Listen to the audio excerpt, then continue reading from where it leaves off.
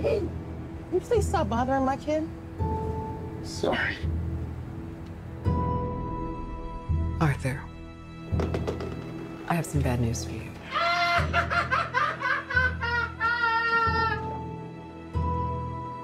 This is the last time we'll be meeting. You don't listen, do you? You just ask the same questions every week. How's your job? Are you having any negative thoughts? All I have are negative thoughts.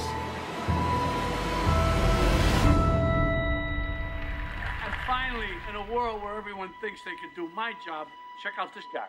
When I was a little boy and told people I was going to be a comedian, everyone laughed at me. Well, no one's laughing now. You can say that again, pal.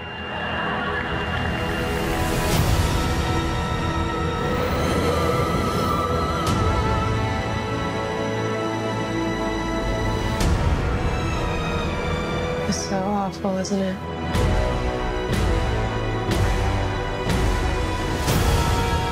For my whole life, I didn't know if I even really existed. But I do.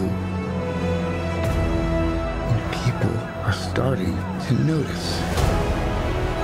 Think this is funny? Is this a joke to you?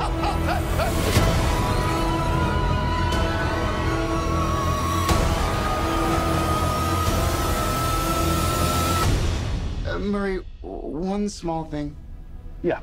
When you bring me out, can you introduce me as Joker?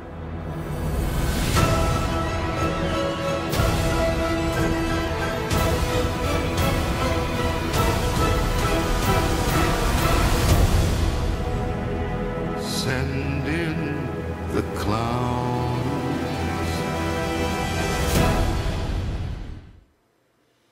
God damn. Look, if you weren't already convinced by the first trailer that this movie is going to be incredible, then this had to have done it, because they completely knocked it out of the ballpark with this final trailer.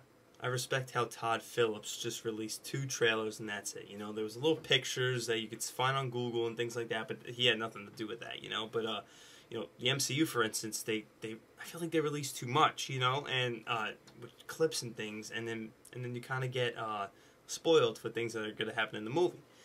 But with this, you know, it could go in any direction, really. You know, you could kind of tell by the trailer what's going to happen, but at the same time, it's tough to make predictions. So back in April, I made a video reacting to the first trailer, and now I'm reacting to the second one. And if you didn't see my first one, the main reason I'm doing these reaction videos for this movie specifically, because I don't do it with anything else, but I'm doing it for this one because I'm an extra in the movie. If you didn't watch my other video, I mentioned it. And like I said, it's not a big role, but this is the picture I found on Google.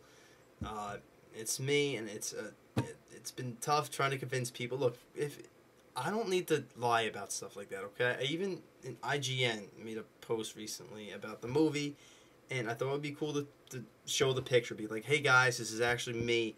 I worked with the guy, really cool. This is me, but I have this mask on, as you can see. But, you know, a good amount of people, and maybe like 90% of the comments were like, oh, that's awesome, that's really cool. But then you have people that were like, oh, like, why should we believe you, that you're bullshitting, you're a liar. But I don't need to go out of my way to do that. I don't need to lie to people on fucking IGN to get attention, you know what I mean? Like, I just figured it would be cool and that people would, you know, just enjoy the fact and respect it. You know, people were asking me questions, and as much as I want to tell everyone, like, what I saw and, like, how things are going to play out, I can't, you know. First of all, I'll get sued, and second of all, who wants to be spoiled, you know? So I'm not going to make any predictions, because if I were to, it's going to just give too much away. After Heath Ledger's phenomenal performance, there were a lot of shoes to fill for who would play the next Joker. And then we got Jared Leto in Suicide Squad, but we don't really like to talk about that much, do we? James Gunn, please do it right in the remake. Or should I say redo. And now it's 2019, and Joaquin Phoenix is the Joker we never knew we needed. Yes, every Joker is insane, but with Joaquin Phoenix, what's so creepy about his laugh is how he could go from laughing to just a blank expression, because after all the bullshit he's dealt with in his life, he literally feels nothing anymore, you know? His psychiatrist, who was probably the last person that could have changed this man's life around before he became the Joker, and she goes ahead and tells him that this is going to be the last time that we'll be meeting because he's not making any progress, and has the audacity to always ask him every week if he's having any negative thoughts, and he simply replies, "You don't listen, because I always have negative thoughts." If you didn't already know, this movie is rated R. A lot of people were hoping it was going to be that, because, you know, PG-13 just wouldn't sell it enough, you know what I mean? When it's rated R, it could be more realistic and more genuine, especially for a story about the Joker, you know, because we all know how sick he is, and I feel like in order for Joaquin Phoenix to do the Joker justice, I mean, not that the other ones couldn't, like Heath Ledger and Jack Nicholson, I just feel like now we could finally see the Joker in his true light, in live action form. Personally, I hope he kills that bitch who's on the train in the beginning of the trailer and adopts that little boy and turns him into a Joker Jr.